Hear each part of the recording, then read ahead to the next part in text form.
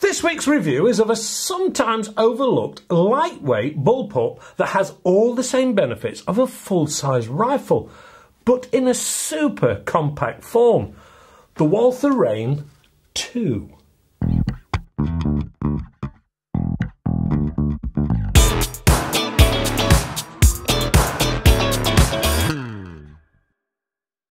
Hello and welcome to AAR on Air, and today it's the much awaited and often overlooked, wrongly I would say, Walther Reign 2. So, has it changed radically? No. Why would you make huge changes to an already successful platform? So the changes are, on the face of it, quite slight. Firstly though, let's take a bit of a walk round for those who don't know the Reign and highlight the changes as we go. Stats first. The Reign 2 is 66.5 centimetres long, or around 26.25 inches, which is slightly shorter than the original due to the removal of the shroud from around the barrel. This has been replaced with a muzzle brake, which is likely to be removed and replaced with a suitable silencer, as was the norm even with the shroud fitted on the Mark I. Only now the overall length is kept down to help keep its bullpup short stance. The weight on this is slightly more than the first Reign due to a change of internal air cylinder to give it a more stable and balanced feel to it, but it still tops the scales at a lightweight 2.99 kilograms or 6 pounds 9 ounces, making this an all-day carry around when out pest controlling. It has a hard polymer outer shell that covers all the internals and gives it its rather individual shape and design, but also gives it a hard-wearing, wipeable finish that is not cold to the touch on, well, inclement days, and it has the stippling effect in the right places, i.e. the forestock and the grip. It is really rather short in design, but has a long barrel length of some 500 millimetres, which continues all the way to the rear, ending in the magazine housing. Now, when companies try to do this design on the cheap, it usually results in the bolt or side lever being so far back you need to be a bit of a contortionist to cock the gun, and need to be doubly careful if you don't load part of your earlobe in the process. No such thing with the Reign. It has a forward, super smooth side lever, which is also changeable from right to left to suit either a right-handed shooter or simply a shooter's individual preference. This isn't particularly a difficult task to do either, but if in doubt, ask your retailer to do this for you at the point of sale. If they're any good, this should be no problem for them at all. The stock is completely ambidextrous and must be said is really very comfortable to use. The filler port is just at the side of the very clear and easy to read air gauge or manometer, and comes supplied with a dust plug and of course the required probe. The maximum working pressure is a fairly healthy 232 bar or 3,300 psi. The air cylinder, which is under that hard body, is where they have increased that front weight slightly, and it is, in its petite guise, good for around 150 shots, due in part to the onboard regulator. This is, of course, calibre and power dependent as far as shot count is concerned, but hopefully gives you a bit of a guide figure. The top rail on this is Picatinny for your scope, and there is a smaller underside one for toys or a bipod. This top rail is interchangeable with an optional dovetail rail if you prefer, although most companies do seem to be moving towards the Picatinny rail these days. The trigger is a two-stage item and has a safety just above, which is simple and efficient. Push from the right to left to drop into fire and left to right to drop into safe. This has a red indicator to show you when in fire mode and has a very reassuring click to it. The trigger is adjustable, but it does require the removal of that hard body to be able to access the adjustment. Let's take a closer look at loading the magazine, which is very, very simple to do. It is very simple in design, and it is simply a case of drop in your first pellet, turn to the next hole, drop in your second pellet, head first of course, and just keep doing so until you're all full. This will take 11 rounds in this 177 caliber version.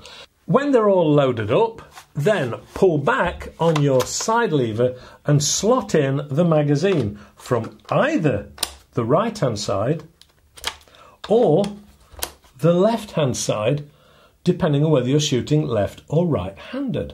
There is an arrow on the side of the magazine to make sure that that is always pointing forwards. Side lever back in when you're ready to go. It does come in 2.2 caliber, and the magazine capacity on that is around 10 rounds.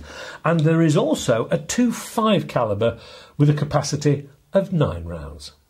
The next thing really is to get this over the chronograph to see what its power output is. Now, as a sweeping statement before I do so, my findings have always been that the Reign is never low on power and is often very close to the sub 12 foot-pound UK limit. Very close. So, loaded up with some 8.44 grain JSBs to start with, it saw 781 feet per second, which is 11.43 foot-pounds or 15.5 joules. Well, not content with that, I loaded it up with some 10.34 grain JSBs. It saw 722 feet per second, which is 11.97 foot-pounds or 16.23 joules. As I said, never normally low on power when these produce it. Let's get a scope on this one then, shall we, and get it out on the range. Now, this Mark II came with a scope in the review package.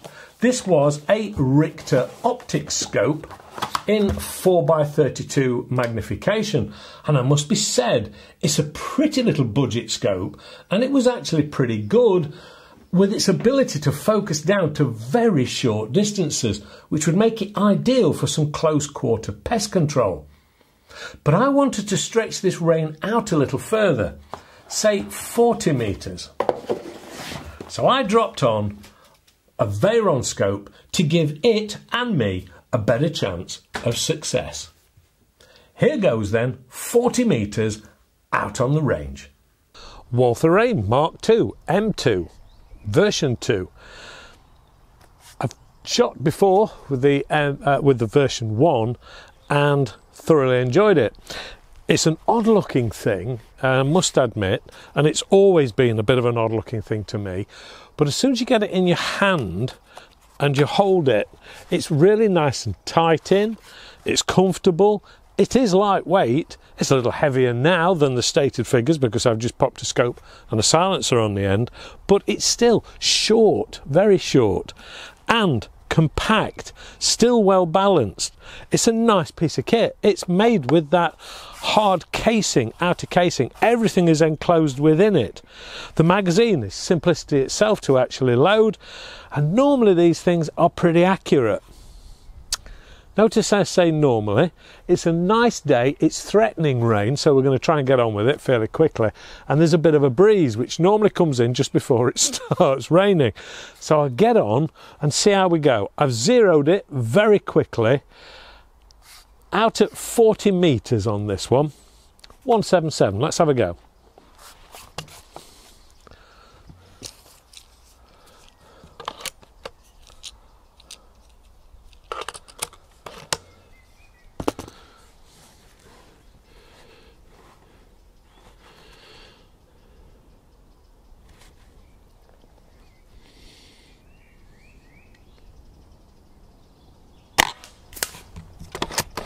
Yeah, there's definitely a breeze. Definitely a breeze.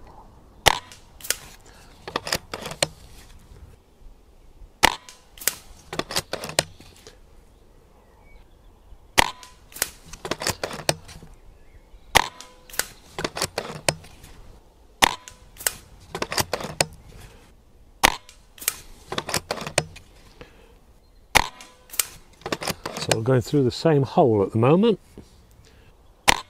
Oops, that was me.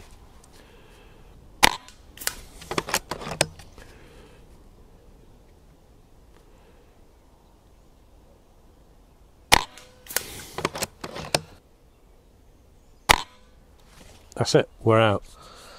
A couple of wayward shots there, which is entirely me, and we've got a fair breeze going off. But other than that, when it's allowed to do what it's allowed to do, it's settling it really nice and tight group. Bit of a calmer day and taking a little bit more time. This is a well capable and accurate little gun. Carry it around all day, it's not heavy. Yeah, really capable little gun. It does get overlooked and I don't know why. Back to the studio. Well, I can't say I'm surprised at the results. The Reign is normally an accurate little bullpup. The extra weight has made it that slight bit more stable a tool for the job. And I'm quite satisfied with those results considering it was a windy day.